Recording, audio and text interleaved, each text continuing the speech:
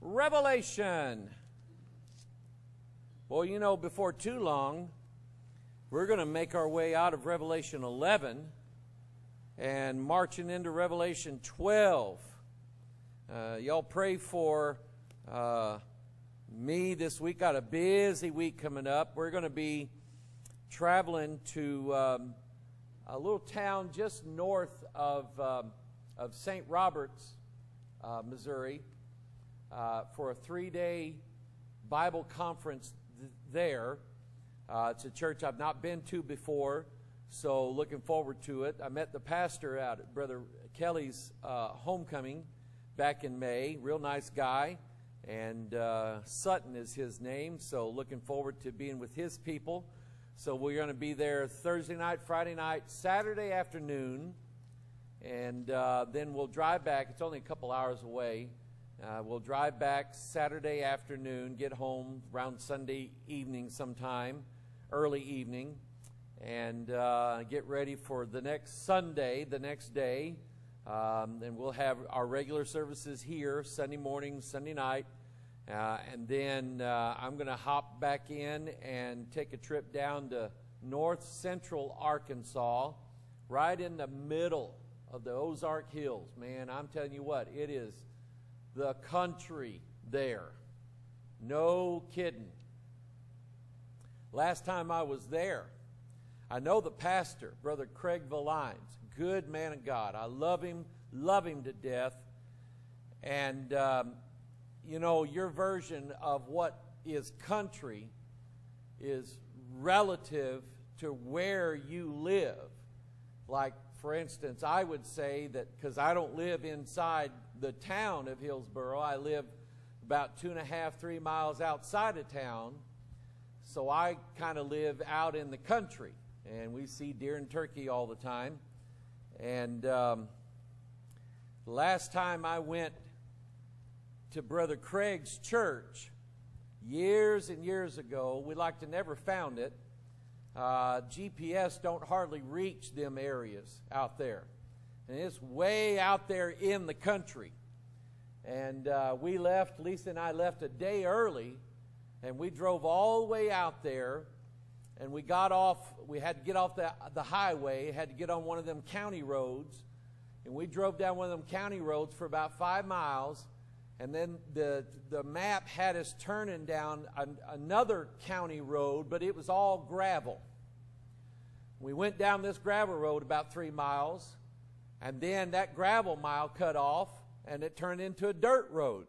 I mean, dirt just flying everywhere for about another 1.5 miles. And then we could see his house and his church, but there wasn't hardly any road there.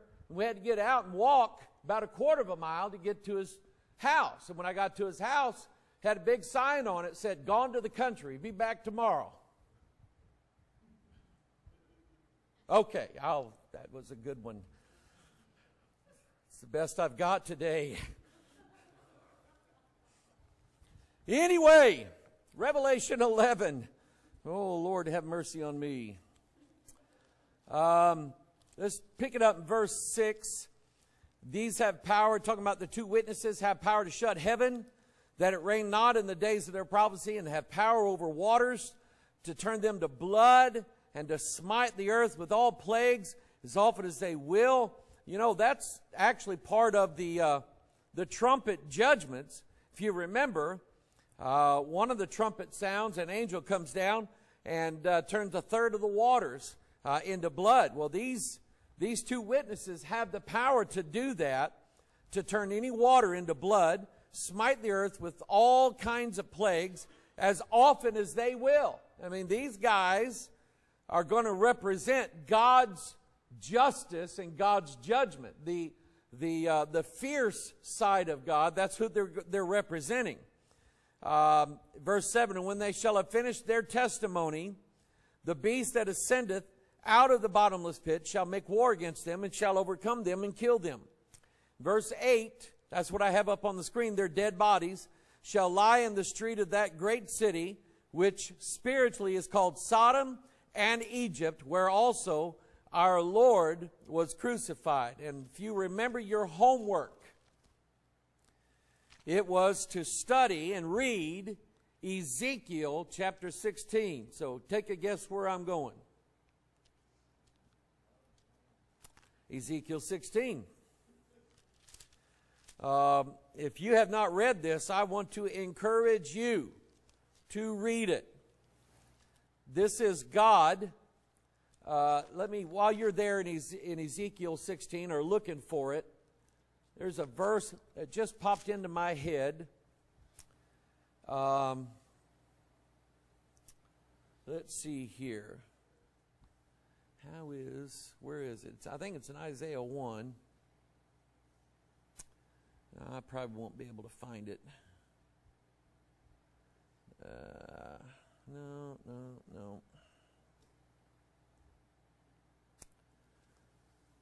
Well, I can't find it.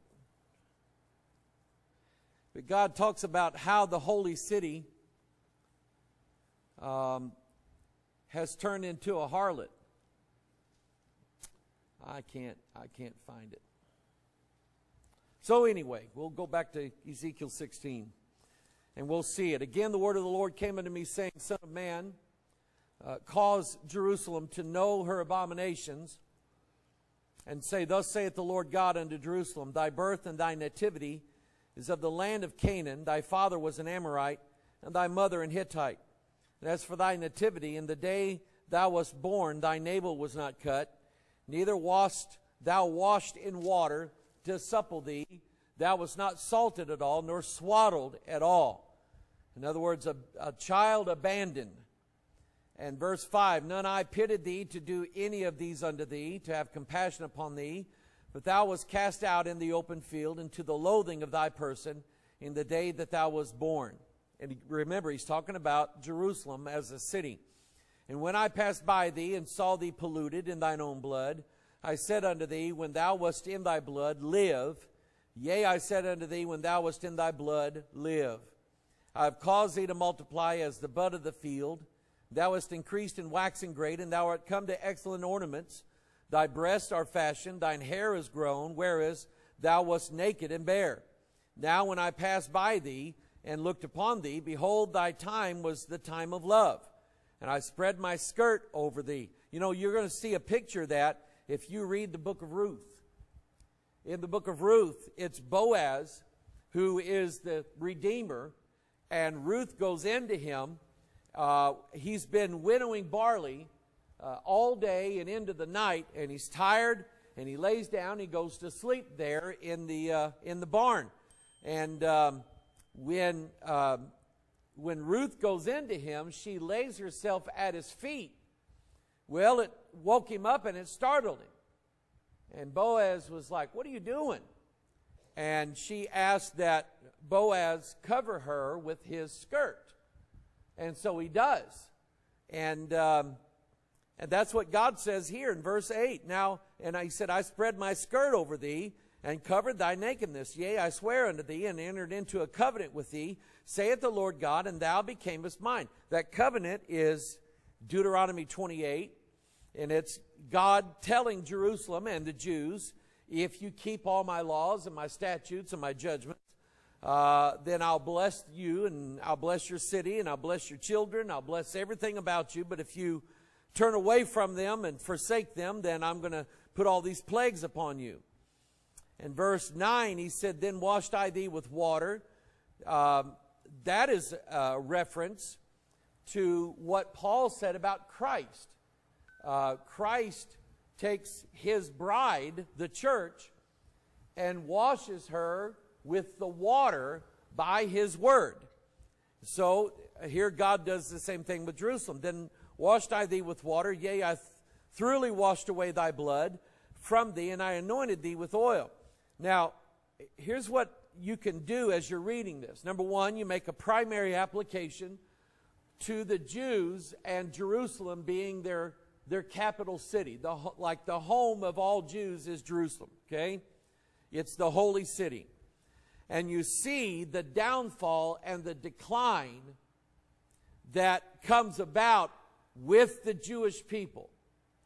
But, since we just read this verse 9, I washed thee with water, And we can reference then what the Apostle Paul said in the book of Ephesians, chapter 5, that Christ washes the church with the water by his word.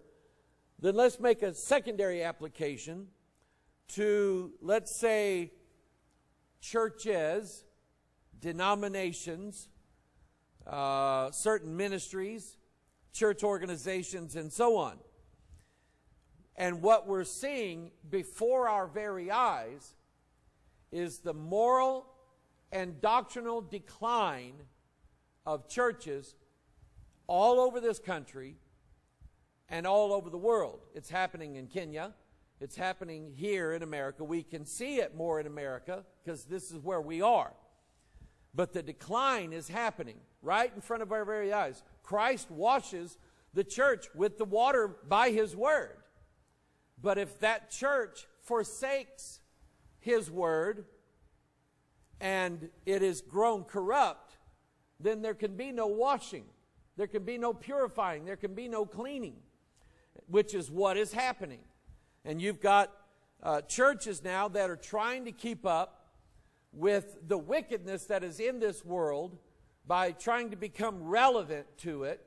And instead of calling things out to be sin, like we're supposed to do, calling out people, calling out different churches, calling out politicians for being sinful and having sinful, corrupt ideas and so on, which is what we're called to do. You know, there was always kings in the Old Testament. Yeah, that's true. But there was also a prophet whom God sent to that king to prophesy and say, I know you're the king, but this is what God said to do. In fact, the king over the Jews was ordered by the law that he's to sit down. The priest was supposed to bring him over a big roll of blank paper and an inkhorn and a pen and give him a copy of the law that Moses wrote down and say, write you out a copy of this. Why was he making him write out his own copy? Because you read it as you write it. And as you write it, you're reading it and you're learning then what God expects out of you as a king and what the law is. And so that was what was supposed to be done. I think it's important that we have congressmen that read the Constitution every now and then. Amen? Like the Second Amendment every now and then. Or the First Amendment. We have politicians that literally believe that the Constitution stands in the way of American progress. And the First Amendment is the right to free speech. Okay? The right for me to stay here and say what it is that I'm saying. And I was telling Derek back there, he said, I watched some of your old stuff. I said, well, you better watch it quick because YouTube's snatching them up. They're going all the way back to 2010, 2011, and pulling videos, taking them down because they say I violated their medical malpractice nonsense. Yes, sir. Yeah? I knew it was there. That's it.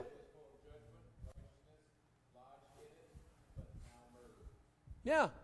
Think of America. How America used to be a faithful city. Now she's become a harlot, and she's full of murderers. That's true. Amen? Yeah. Oh, yeah.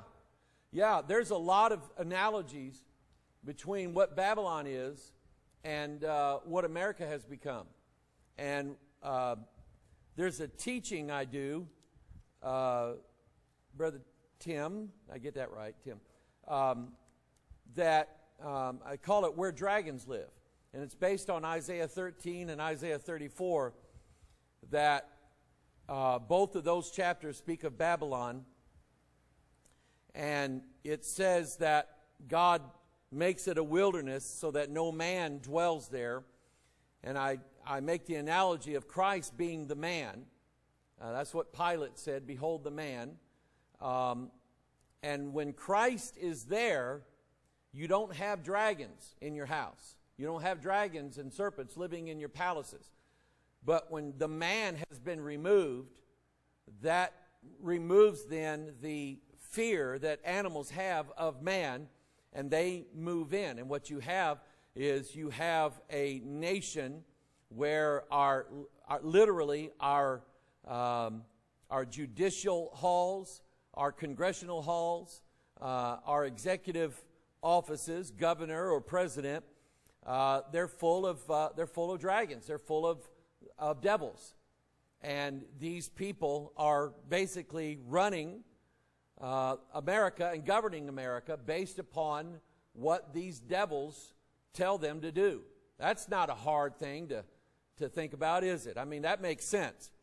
And so anyway, when you read this here in Ezekiel 16, think of the condition then of the church or churches and denominations right now.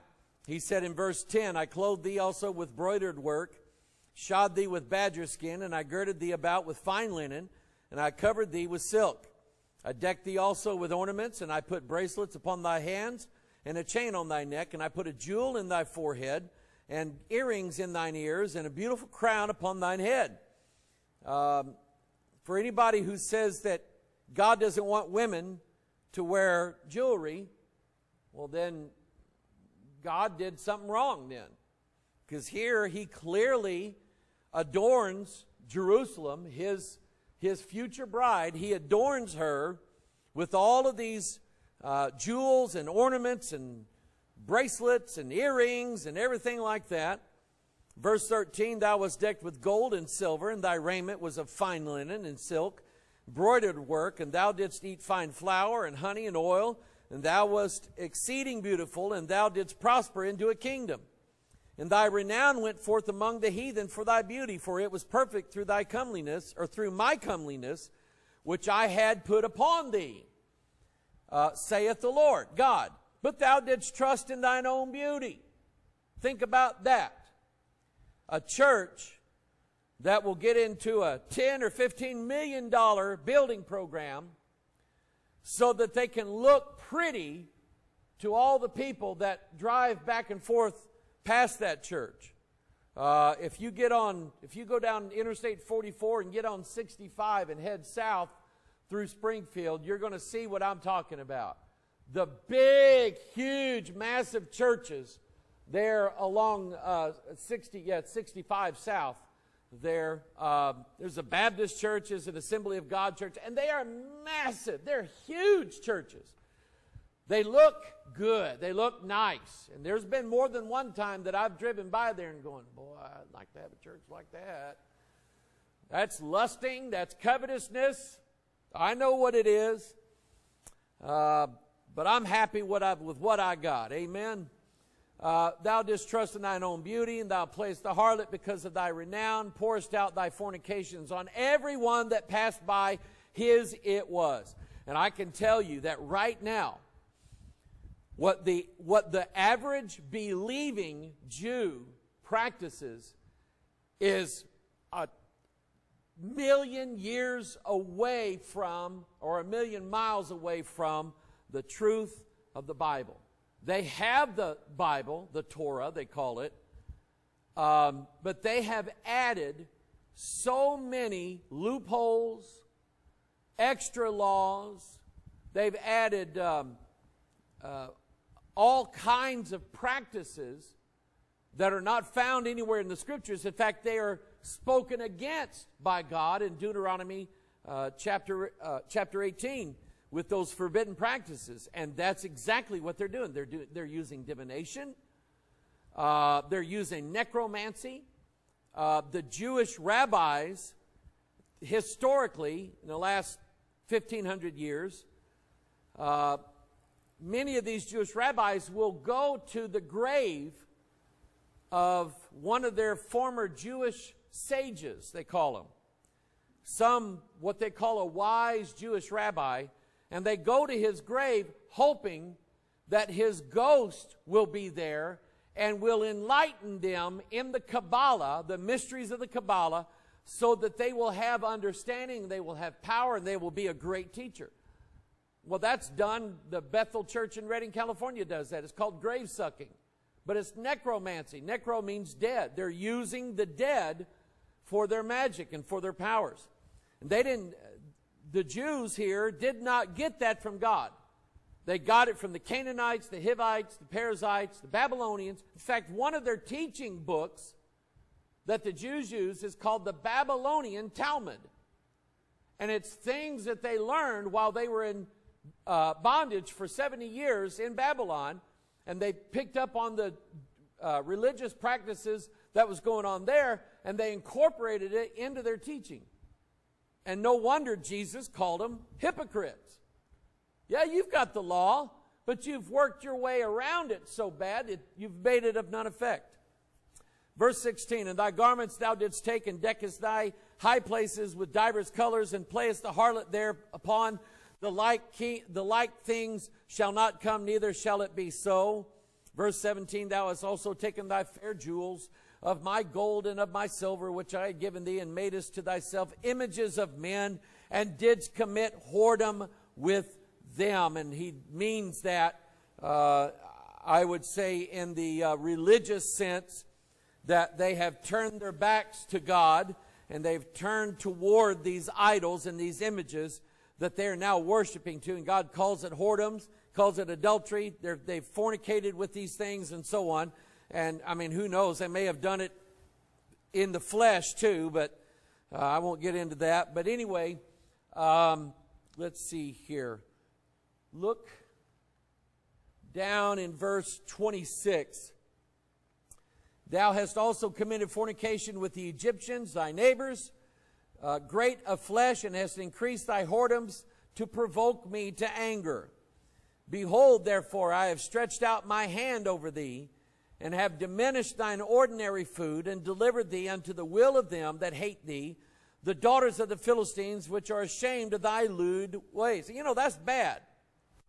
When you're so filthy and so bad that you embarrass the Philistines, that's bad. The Philistines were never godly people. Neither were the Egyptians.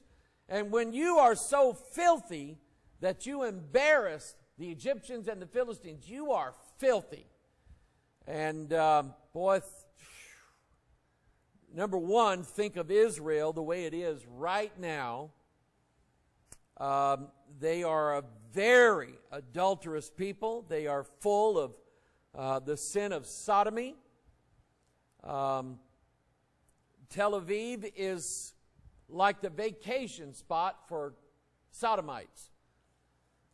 It is bad. It's filthy. And what's interesting is that all of their neighbors, the Syrians, the Lebanese, the Iranians, the Saudis, they all have laws against sodomy, against adultery. They have laws against those things. I'm not saying they don't do it. I'm saying they have laws against them. But Israel as a nation doesn't. That makes them worse than their neighbors. Okay? Now, I'm not trying to turn your heart away from Israel. What I'm telling you is they are pretty much the most sinful of all races of men, and yet God's going to save them. And if God can save them, amen, He can save anybody. Verse 28, thou hast played the whore also with the Assyrians, because thou wast unsatiable. Yea, thou hast played the harlot with them, and yet couldst not be satisfied. And now think of the 21st century churches in America. They're not satisfied. I mean, it is ground into young pastors that whenever they get a church, it is up to them to try to build that church up and increase the numbers and increase the membership, and thus increase the amount of money that comes in. I mean, it's ground into them. It's not taught per se as a class in a Bible college, Church Growth 101 or whatever, but by the testimony or the witness of pastors who they call successful, because they took a church that run about 50, and all of a sudden they were running 150, and then they were running 400, and now they're running 800, or they're running 1,000. And those become the heroes, and all the young pastors, young guys coming up, they want to be like them, and they'll basically sell their souls. They will sell out their church for the sake of growth, church growth. Everything is about the numbers and getting more people in the pews. And that was what was on me when I first became pastor here, was to try to get the numbers built up. I got to get the numbers. I want all of my peers, all of my pastor friends to think I'm really something. And it was ego. I'm telling you, it was my ego that was leading the charge in all of this. And it got to the point to where I was literally going to play spiritual whoredoms against God and just turning this whole church upside down. And God took a rod after me and whooped me. Bad whooped me. And worse than my mama ever could have. God got me. And I'll praise Him for doing that for all of eternity. But think of the churches now that their goal is to get more people in, more people, numbers. I remember Noah Hutchings, Southwest Radio Church, telling me years ago he was against the Rick Warren movement, the purpose-driven church, purpose-driven life. Hutch looked at it and saw it for what it was, and he started doing radio programs against it. He wrote a book about the purpose-driven church and Rick Warren and so on. And he had radio stations that had been running Southwest Radio's programs for years. And they were calling and telling him, look, we're going to take you off the air if you keep doing that. And then several other families worked there at Southwest Radio. They were going there in the Oklahoma City area. The old pastor retired. And so the church voted in this new guy. Are we out? Check one. There we go. And but anyway, they got a new pastor in, and he immediately started in with going the route of purpose-driven, Rick Warren and everything like that. And so Hutch had a meeting with the pastor and told him, said, look, I've looked into this, and I understand you want the church to grow, and that's good, but there's a way it should be done, a way it should not be done. And he sat down with him and laid out his case for why he shouldn't go this direction. And the pastor just kind of leaned across his desk and said, well, it sounds like to me that probably this is not the church that you need to go to. And basically told him to take his people and leave. And I've read, I couldn't point to you what page it's on, but I've read in Rick Warren's Purpose-Driven Church book that if it comes down to people in your church that are not willing to go for all these changes that you're bringing in, you just kindly ask them to leave because they're not going to be happy there, and so you put them out. And they make it sound spiritual, like, this is really God's will. But basically, and I've said this for years, God said to seek ye out the old paths and walk therein. Well, who knows where the old paths are? Old people. They know. And they're being told by Rick Warren, these pastors are being told, these people are probably not going to go along with you changing the service, bringing in a rock and roll band. They're probably not going to go along with that, so you're better off without them. And he said, don't worry about it because you're going to fill in twice as many people as what leaves your church with this new, fresh congregation that you're going to get. It makes all these promises to all these pastors and churches and so on, and they're just basically playing the harlot. So God says, in look at verse 44. Behold, everyone that useth proverbs shall use this proverb against thee, saying, as is the mother, so is her daughter. Now, when I see that, the first thing I think of is Revelation 17, mystery. Babylon the Great, the mother of harlots and abominations of the earth. So as the mother is, so is her daughter. So you can tell what church has God's Holy Spirit in them, and I'm going to be preaching on that this morning, the spirit of wisdom. You can tell a church that has God's Spirit in it versus a church that has Babylon's spirit in it. Once you learn Babylon and learn her ways, when you see it happening in your church, that's Babylon. You got Babylon right there. When you see it happening in your country, that's Babylon. When you see it happening in different places in the world, that's Babylon. And however she is, her daughters are going to be just that way. And think about how true that statement is. You've got a woman who is a godly woman.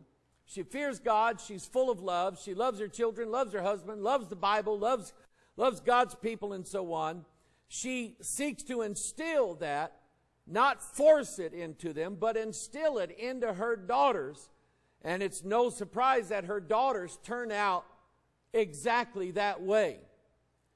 But then you turn it upside down.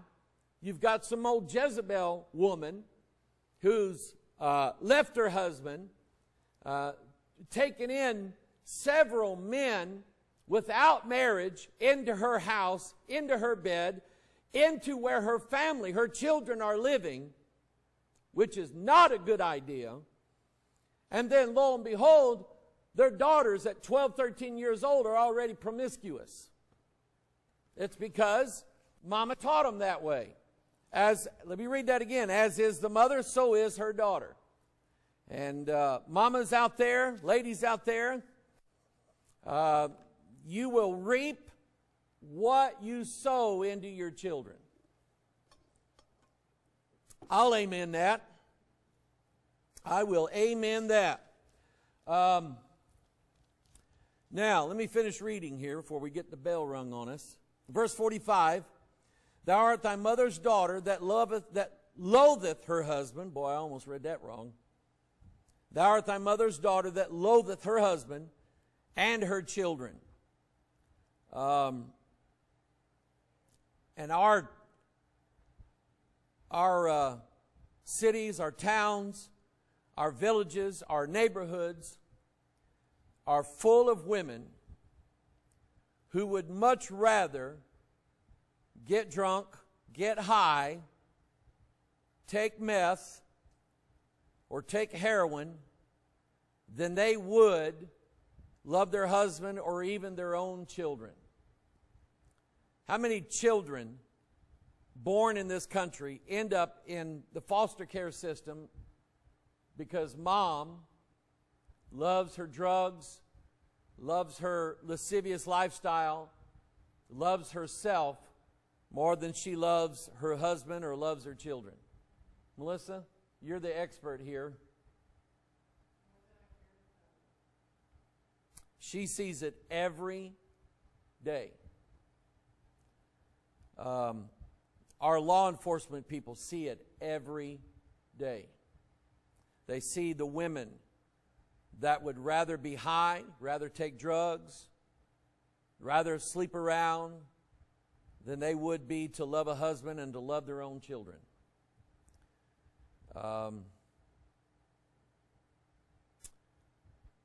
Caleb is the product of that. That's where he came from.